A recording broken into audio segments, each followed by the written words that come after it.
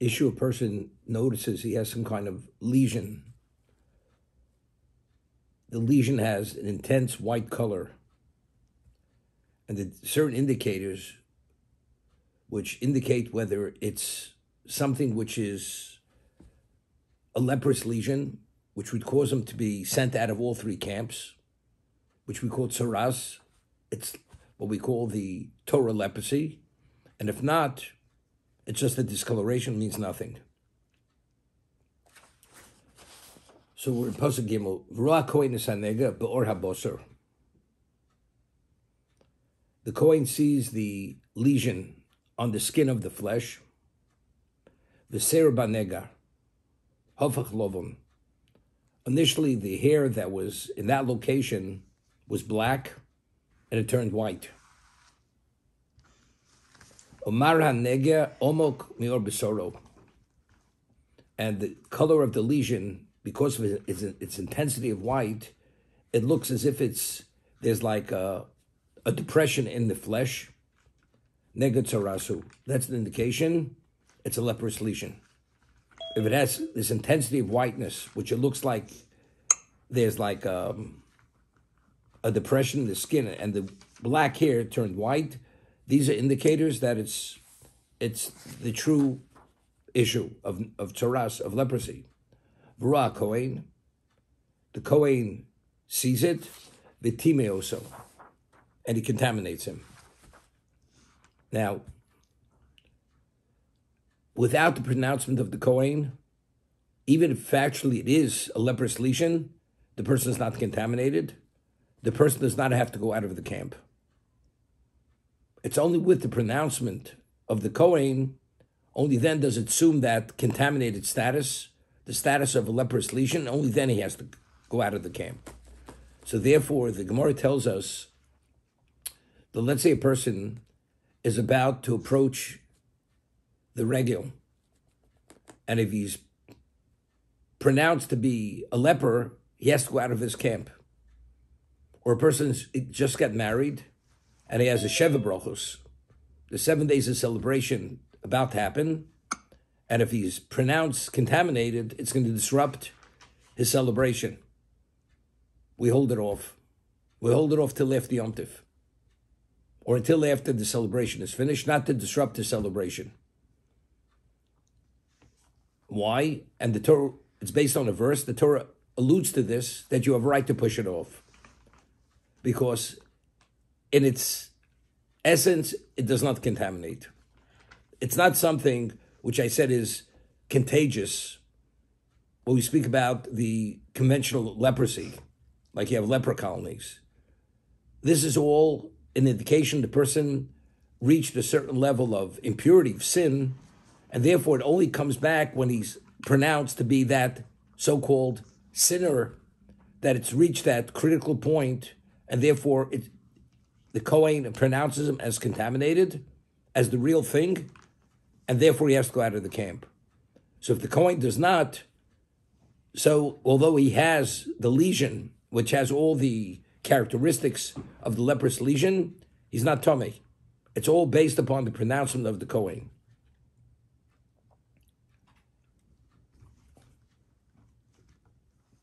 Now the question is, why the Kohen? Only the Kohen.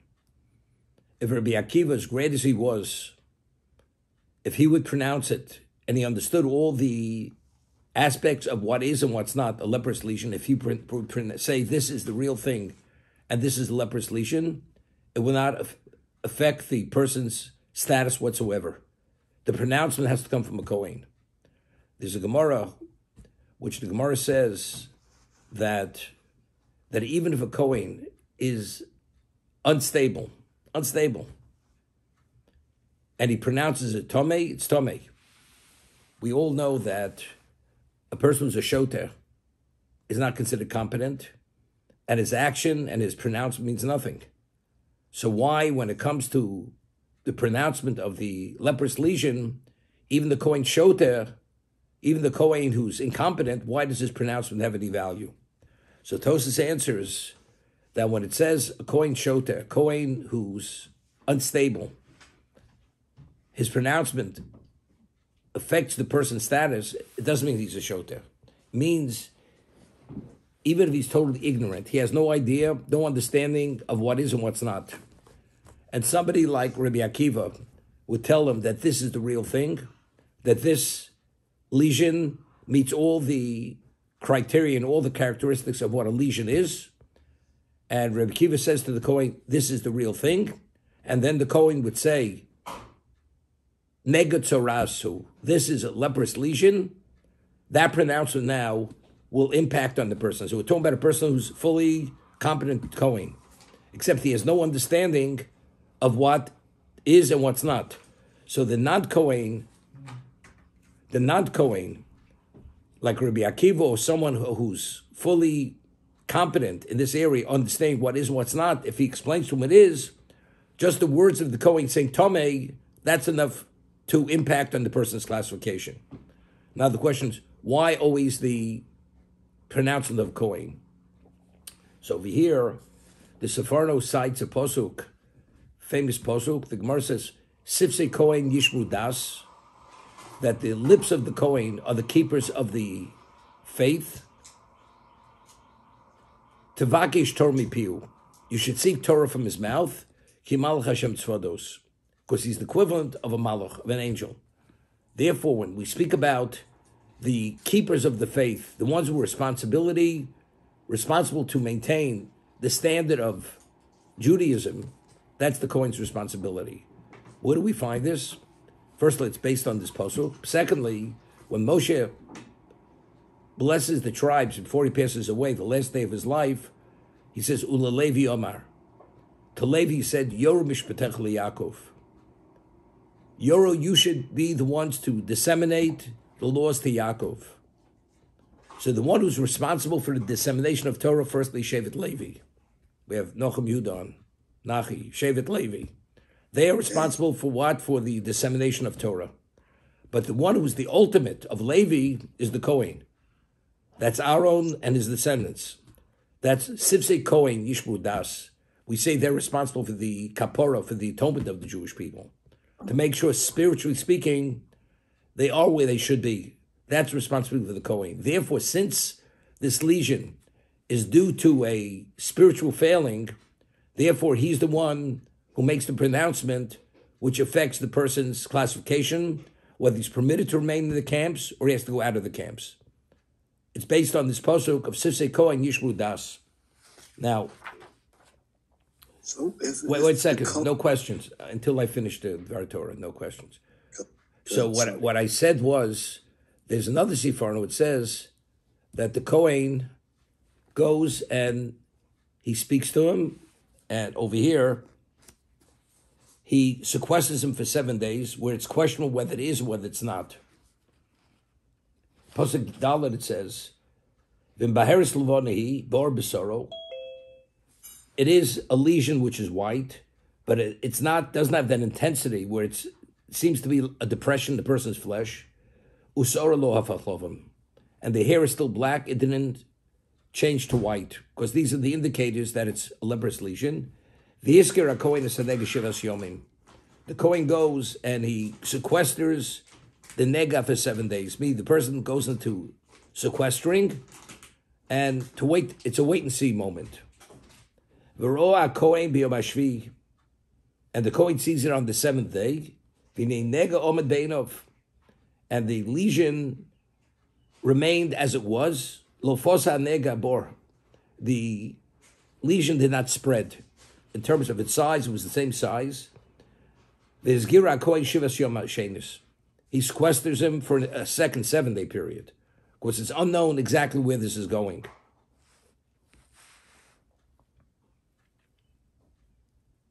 So in Pasuk K, when it says V'ra Kohen b'yom hashvi, the Kohen sees it on the 7th day. What does he do when he sees it? He just examines it and evaluates it, and he says, we have to wait another 7 days. So over here, if you take a look in the Sefarno, V'roa Kohen, Gzeres HaKosov, Shaltia Tumas Nagom B'Tarasim El Pio Kohen. There's a Gzeres HaKosov, a divine decree that the contamination of these leprous lesions and to the purification, even when he recovers, he's only considered pure to be able to begin the process to re-enter into the camp. It's all based on the pronouncement of the Kohen. Ki sifsei Kohen yishbu das. Now, what is that? The yore lemnuga lefashish b'masov. What's the Kohen's responsibility? He tells the one who has the lesion he has to introspect, which is a prerequisite to tshuva. The yispalel atzmo, and he should pray on his own behalf. The yispalel gama Kohen olav, and the Kohen also prays for his recovery. He tells him to introspect, to understand why this happened, and therefore he has to pray for himself. And the Kohen also prays for him. Ubelode zos, without his own introspection and own personal supplication, and the Kohen praying for him. Bios al piem kol nega, ubelode zos. Since the only one who can make this evaluation, this pronouncements over the Kohen, yiknuk tfias ayin b'madreg samaros lafnu mi negel nega. Since it's limited to only the Kohen, they acquire an expertise to be able to evaluate what is and what's not. Since the Kohanim are the only ones who actually are qualified to do this, so usually the Kohen himself, through his experience and his, over time, seeing many similar situations, he will get expertise. But the main thing I wanted to show you is Ra Kohen. It's after the seventh day. It's unclear where it's going.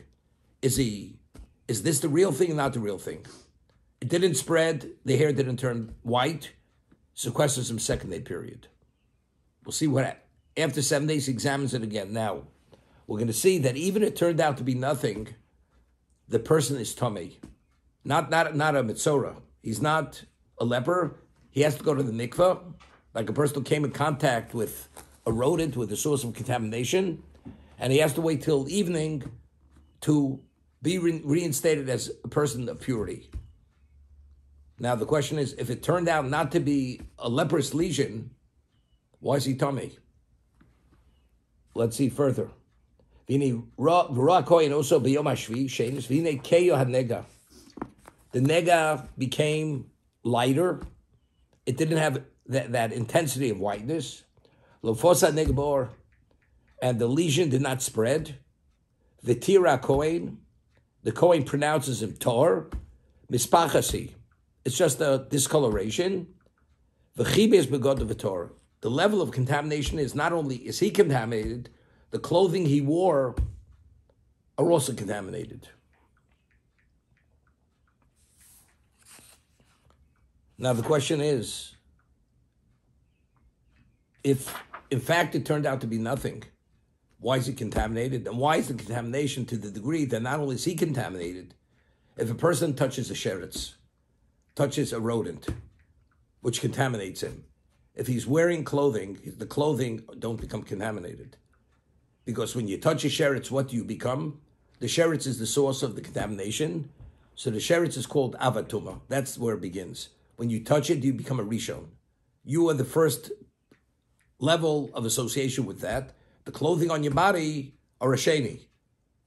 A rishon does not make a sheni when it comes to clothing. A kli, a vessel or article of clothing, the only way it can become contaminated has to be in direct contact with the source of contamination. That's the only time once clothing become tummy. So, but yet by the mitzorah, by other situations, when the person here is in this questionable state, not only does he have to go to the mikveh, his clothing also have to be immersed in the mikveh. The question is why. Firstly, why is he contaminated? It turned out to be nothing. After the sequestering, it turned out it became lighter, and it turned out to be nothing. And not only is he contaminated, even his clothing is contaminated. Why? Now, the Kohen told him to pray for himself, first to introspect, to pray for himself. He says, I will pray for you. That's what he told him. Now, the question is, as we said, if a woman is pregnant and it's already past 40 days after conception, we said if you pray, it's called the tfilas shov. It's a tefillah in vain, because whatever it is. If actually this lesion is or is not, and it's a wait and see situation, what's prayer going to help you? The answer is it's evolving into something. As we say, you nip it in the bud, it's not going to happen. Meaning the man himself is in the balance. Is he going to become a leper or not become a leper? It's dependent. If he does tshuva, Hashem will not allow him to cross that line to be classified as a leper. If he doesn't do tshuva, as we say, it's a slippery slope. He's gonna hit the bottom of the mountain real quick. So therefore, because he's in the balance, and there's enough level of prosecution against him that he deserves to be pronounced a leper, it's only his tefillah and his tshuva that's what's actually causing it to stay the execution. Therefore, he's contaminated when it turns out that he recovered. It's not that it wasn't meant to be. He's already tainted with that because it's only due to the tshuva that it didn't become more intense and more severe. That's the reason why he's contaminated. He doesn't have the contamination of a leper per se, which is a much more lengthy process. He has to shave his hair. He has to do many other things till he's reinstated. Here he was on the path to become that, and it was questioned whether he was going to be pronounced that, whether it was going to evolve with that or not. Therefore, as a result, that it turned out that it was a question of how to diagnose it. That's not the issue. The issue is it going to get worse or not? Is the tshuva going to be effective? Not going to be tshuva effective. But at this point, he has a very weighty negative record, and because of that record, that's why this whole thing came about. Therefore, he has to go to the mikvah, and not only is he contaminated, even his clothing are contaminated for that reason.